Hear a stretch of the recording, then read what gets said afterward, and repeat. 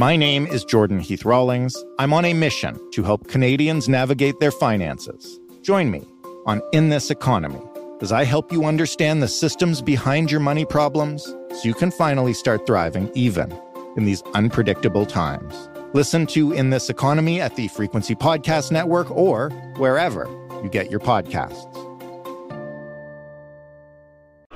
Find your frequency.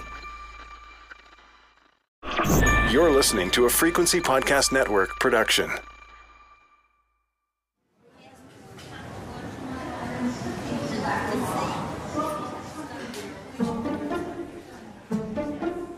If you've never been in this position, well, aren't you lucky?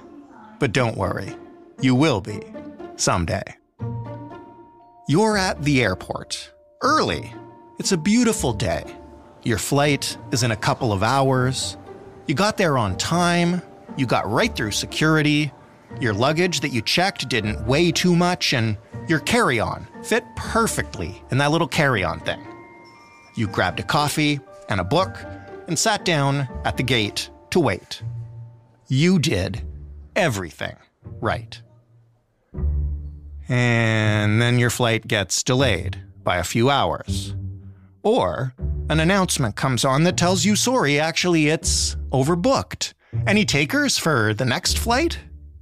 Or even, ugh, crew issue. Sorry, this flight is canceled. And you sit there, seething, because you know you got screwed. The weather's perfect, you were early, you had all your documents, you can see the plane right there on the tarmac. But nope. Sorry for the inconvenience. This is ridiculous, you think to yourself. Don't I have any rights? I should sue this airline. Well, yes, you do. And yes, you can.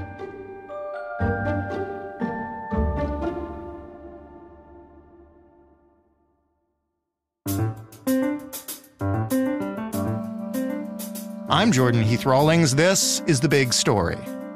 Gabor Lukacs is the president of Air Passenger Rights. Hello, Gabor. Hi, Jordan. Can you maybe begin just by telling us about the Halifax couple who decided to sue WestJet? What happened? I was not directly involved in that case, so what I know is just by what I'm reading from the court's decision. But it seems that the passengers booked in October 2022 a round-trip Halifax-Toronto, Halifax trip with WestJet. They were supposed to be leaving to Toronto on December 23rd and be back on January 2nd. But on December 23rd, the flight was canceled due to weather conditions in Toronto. That was a legitimate cancellation, and nobody has any complaints about that. WestJet then gave the couple a new flight, a new itinerary, departing 2 days later on December 25th. And it was that second flight, 2 days later, that was delayed by more than 3 hours, which is the threshold for entitlement to compensation under their passenger protection regulations. When the passengers complained to WestJet and sought compensation for that second replacement flight delay and the ensuing delay as a result, they were turned away. WestJet was arguing essentially that somehow that delay on 2 days later was logically connected to the initial delay, to the weather delay, and therefore the passenger should not be paid any compensation. As a matter of fact, that second delay was due to crew availability issues and had nothing to do with weather. The court ultimately found that these were two separate flights, two separate incidents, and the fact that the initial itinerary of the passengers on the 23rd, the initial flight was canceled due to weather, has nothing to do with the second incident, which was a delay of the replacement flight. The court actually noted this analysis is not complicated and appears to be entirely consistent with the applicable legislative provisions that should end the story. So what was the result? At the end, the court ordered WestJet to comply with the APPR and to pay the passengers $400 lump sum compensation each, plus $99.70 in filing fees. You mentioned you weren't involved in this case specifically. Is this case unique? How common is it for people to take an airline to court, and how often do they actually win? We do encouraged passengers to avoid taking airlines to the Canadian Transportation Agency, the federal regulator, because of concerns of impartiality, close relationship with airlines, and a huge backlog of well over 50,000 cases. So in practical terms, small claims court is the only option for passengers who are not paid compensation owed to them under the law. Recently, I checked, and in Manitoba, which is a small province, I saw over 40 cases against Air Canada in a court docket since 2020. Airlines systematically don't pay compensation owed to passengers. Those few cases that get reported are just the tip of the iceberg. Often what happens is that on the evening before a trial, the airline will try to settle with a passenger and offer them some money to go away. Often the airline's offer is contingent on the passengers agreeing to a gag order, a non-disclosure type of condition, which is quite troublesome because we are dealing with compensation which is owed under a statute, under legislation, not just a contractual obligation. So in many cases, we don't end up hearing about these lawsuits because they get settled just on the stairs, on the steps of the courthouse. Let me ask you, as somebody who is obviously incredibly passionate in terms of advocating for this, how many Canadians do you think understand that as passengers they have rights, and how well do you think they understand what kind of rights they have when this kind of stuff happens? Unfortunately, there is a very limited understanding of passenger rights, even among those people who are supposed to be dealing with passenger rights and enforce them. And they don't always understand passenger rights to begin with.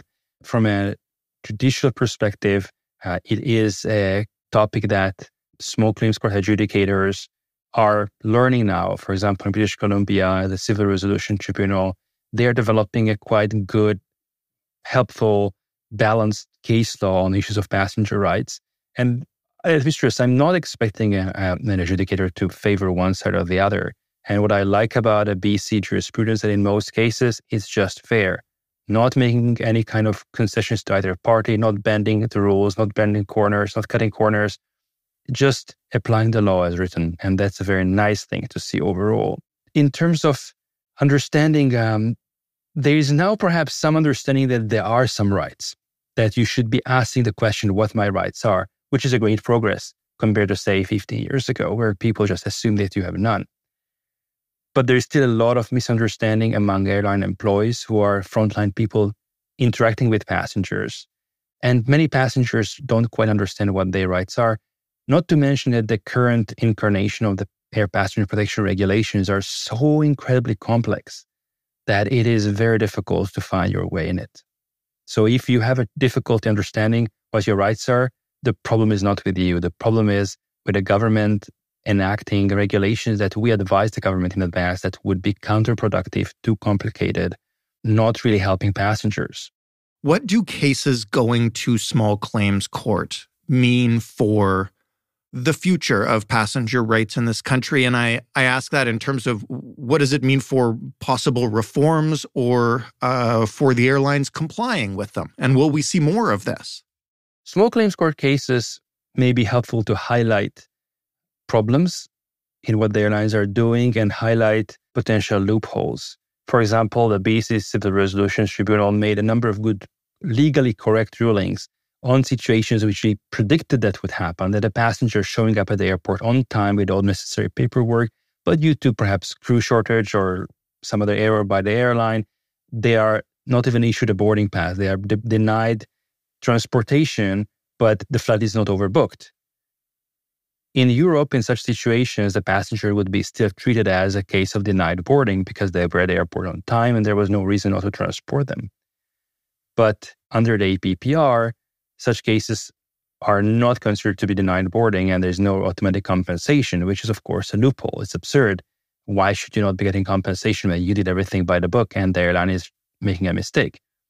The BC Civil Resolution Tribunal highlighted this issue in some of his decisions. They applied the law as written in a fair and correct manner, but at the same time, they have helped a lot to flag that there is a problem, that the law as written, does not operate the way we intended it to operate. That's one function of small claims courts cases. The other function is, of course, to force airlines to comply with the law, but it is still not a particularly efficient way, in the sense that the worst outcome for an airline in small claims court is to have to pay what they anyway owe to the passenger and plus some filing fees or nominal cost. There are no significant behavior modifying consequences for airlines that break the law, and that's the other problem. So small claims court helps to document what the airlines have been doing, but they don't have the behavior modification factor or effect that we would need. And that's really the root of the problem in Canada. You mean they can't establish punitive measures that make it worth the airline's time to fix this? That's right. The small claims court, the goal is not to punish any party. The goal is simply to adjudicate a dispute, like a contractual dispute. You have a dispute over your car, whether it was sold or wasn't sold, or whether it was defective or not. You just make sure that the people are being put where they should be, and then it costs incurred to get a partial indemnity. This model of dispute resolution is quite workable if you're dealing with non-recurrent type of problems. But with airlines, any kind of consumer transaction where you have large numbers, not complying with the law is not a kind of one-off dispute, but is a systemic aspect, systemic issue, where currently it's actually far more profitable for an airline to resist paying compensation in many cases, and occasionally be fined or be ordered to pay compensation by a court, and to actually consistently comply with the law. My name is Jordan Heath Rawlings. I'm on a mission to help Canadians navigate their finances. Join me on In This Economy as I help you understand the systems behind your money problems so you can finally start thriving even in these unpredictable times. Listen to In This Economy at the Frequency Podcast Network or wherever you get your podcasts. Find your frequency. You mentioned earlier that a certain situation wouldn't have unfolded that way in Europe. How does Canada compare to passenger rights either on continents or other countries around the world? Canada is behind not only the European Union's gold standard, but also behind rules for passenger compensation in Israel and even in Turkey. The way the rules are written in Canada are not conducive to meaningful enforcement. They don't lend themselves to easy enforcement. They are disproportionately complex and complicated, often requiring a disproportionate amount of evidence to deal just with a $400 claim. That also shows as challenging enforcement, how much evidence an enforcement officer needs to amass to actually be able to issue a monetary penalty, which are also available. The government can fine airlines up to $25,000 per violation per incident, but there's absolutely no appetite for it at the government level to use those powers. So far, last time I checked, there was only one fine issued since 2019 for an airline that failed to pay passenger compensation owed to them under the APPR. Many of the other penalties that were issued for some low-hanging fruit, like inappropriate notice or not responding to complaints on time, but not actually to the real capital offense in this context, which is not paying the compensation. The government is not actually fixing the regulations with respect to the power to issue higher fines that were conferred just recently in the Budget Implementation Act this past summer. The legislation increased the maximum amount of fine that can be imposed through administrative means on an airline for breaking the air passenger protection regulations from $25,000 to $250,000. But that cap has not been implemented in regulations. So the power was given to the Canadian Transportation Agency, the federal regulator, but they're actually not taking the least minimum step to actually be able to use that power to issue higher fines. This is not meant to be a rhetorical question, I swear, but why put that in the legislation and not use it? And that's the question that I would love to see you ask the Minister of Transport and the Prime Minister and cabinet members, because remember, although the government loves to tell the public, oh, the Canadian Transportation Agency is independent and we'll let them do their job, under the law, cabinet, it is referenced as governor in council, can actually on its own amend the regulations. They don't need to get another approval from the Canadian Transportation Agency. Under Section 40 of the Canada Transportation Act, anytime, overnight, the cabinet can amend the regulations. So if the legislation already was put in place to increase the amount of fines, the government at the very least could amend the regulations to match what the legislation says. It doesn't require any kind of special expertise. Parliament already spoke, so just make sure the regulations reflect what Parliament said. It's not happening, and I would love to see an accountability interview with the Minister of Transport and ask him, why has it not happened? Just to play devil's advocate here for a minute, how much of that reluctance to be so punitive against the airlines could have to do with, to be frank, how badly some Canadian airlines are struggling and how much we need them as a core of our transportation? It's a loaded question. Fining any corporation for disobeying the law is not punitive per se. It is corrective. It is behavior modification. If we have laws that require a corporation, or an airline in this case, to pay a certain amount in a certain circumstance, then those regulations and laws have to be enforced. If we find as a society that it may impose too big of a financial burden on the particular industry, the laws need to be changed. Not enforcing laws as written is not the answer under any circumstance. I also don't accept the premise that corporations are doing particularly poorly. You may have just listened to the recent statements by Air Canada to the effect that the proposed changes to the APPR, which the government has been talking about for a long time now, would not really affect its bottom line or would not significantly affect profits. So while the airlines, of course, like to complain about how poor they are, even during the pandemic, Air Canada's finances were great. The ultimate answer, however, is this. If an airline cannot provide reliable service that meets some common service standards, they should not be operating. The same way that we don't permit supermarkets to sell spoiled meat just because we think it's cheap, we shouldn't be permitting airlines to operate a service that doesn't meet some well-agreed parameters of service. And let's remember, we're talking here about compensation to passengers that would be payable in circumstances that the airline could very significantly mitigate. There is no legal obligation for an airline to sell tickets on flights that maybe will not fill. It's a gamble the airline makes. They hope that the flight is going to have enough passengers, enough demand. Well, once they put that promise out there to operate the flight, once they sold the tickets, they have to also face the consequence of the downside that maybe only the plane is half full.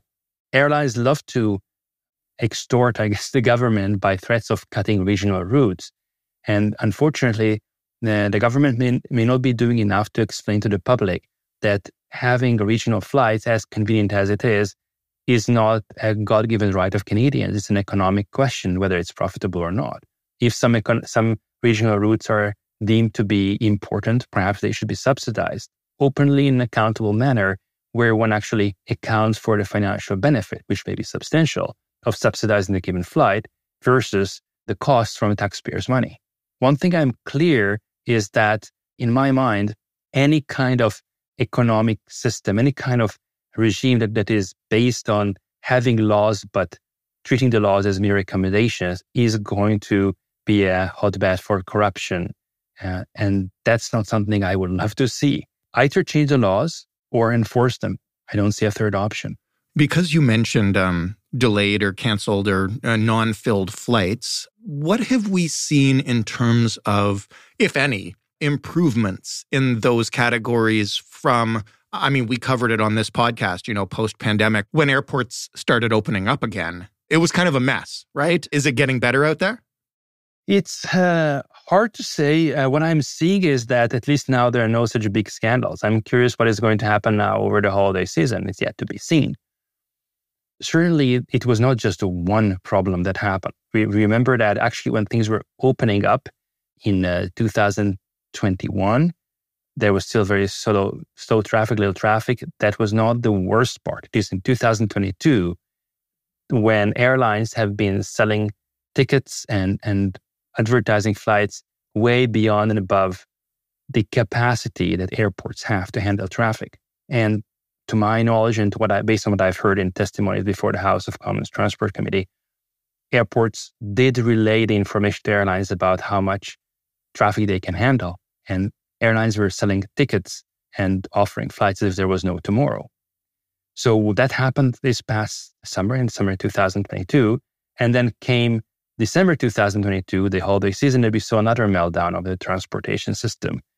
Certainly the changes that we are seeing now are somewhat responding to that, both in terms of public outcry and perhaps justification for some changes that would have been in the pipelines. What I'm finding interesting is that many of the changes the government have agreed to do grudgingly now were things that we flagged already as early as 2017, and they predicted that they would cause problems in 2019. The government is still not committed to fixing them, which is a problem. But ultimately, what the airlines understand now is that having too many problems today may mean much tougher regulations tomorrow. Let me close with a practical question for anybody who's gone through this. And I mentioned in the intro the feeling of sitting in an airport, having done everything right, gotten to the gate on time, gotten everything checked, and all of a sudden being bumped from your flight or being told your flight is not happening and you're leaving 6 hours later. What should someone in that situation do to ensure they get the compensation that they're entitled to? The most important step is document what is happening around you. Take photos of the screens with information. Record the audio of the announcements being made. Record your conversation with the airline's agents and information they give out. It may not be conclusive, but it may provide you some indication and good evidence of when it has to go to trial. The airline may try to argue that trial it was a weather, and you can have there's an audio of the agent saying, oh, one of our pilots didn't get up in the morning or was sick, or the airplane was hit by one of our trucks. Those kind of bits of information are valuable because it helps you at the trial to ask questions and at least not to look like you're on a fishing expedition. What do you do once you have that evidence? Do you approach the airline and say, hey, you told me this was weather. It's clearly not. I need money. How do you find out how much you're entitled to? And I guess my main question is what do you do? So you've gathered the stuff. What do you do next before you then consider this isn't working? Maybe I should take them to small claims court. So as a first step, you make a claim to the airline. Most airlines have some forms online, but if you cannot find that or it doesn't work, then you send an airline or airline's lawyers an email outlining very briefly just the bare facts. This is what happened, and this is what I'm seeking. And I wouldn't go into long details about how offended you felt. Your feelings don't matter here. It's a statutory compensation. This is what happened. This is how much I was delayed. This is my understanding of the reasons for this delay or cancellation. Please pay up. And if they don't respond within 30 days or if they are being invasive, you may want to give them another chance, ask them for details about the cause. If it was a flight, say, aircraft broke down, what was the number of the aircraft, when it wasn't discovered, how it was discovered, when it was repaired, what time the aircraft came back to service, what other aircraft were available at the time. Basic questions, but ultimately, if there's no answer, and most airlines just refuse to answer these questions, use the airline's refusal to address those questions as evidence in court, and you just file a small claims court paper as a next step.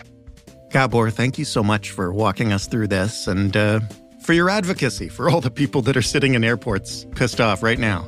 Thank you very much for having me. Gabor Lukacs, president of Air Passenger Rights. That was The Big Story. For more, as you well know by now, you can head to thebigstorypodcast.ca and listen to one of hundreds of episodes we've released. I'm sure you can find something that interests you. Just type it in the search bar. See if we've done one. I do that sometimes, and I realize actually we've done 2 episodes on the exact same topic. Whoops. You don't have any rights to sue us in that situation. If you want to talk to us, though, and complain when you do catch us doing 2 episodes on the exact same topic, you can do it by finding us on Twitter at TheBigStoryFPN. You can do it by writing to us. The email address is hello@thebigstorypodcast.ca.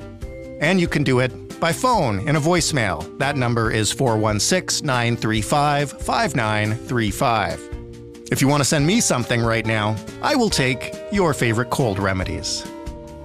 You can find this podcast in every podcast player you like, and you can get it on your smart speaker by asking it to play the Big Story podcast.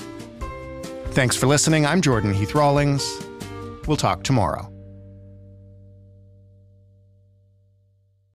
It's 1986, Newark, and Michael Morrison is offered the opportunity of a lifetime. A new job, a fresh start with a secure future, as a cop. But Mike has no idea he's about to join what he calls the biggest gang in America. I'm Seren Jones, and this is Black and Blue, Behind the Badge, a story about what happens when you have to pick a side.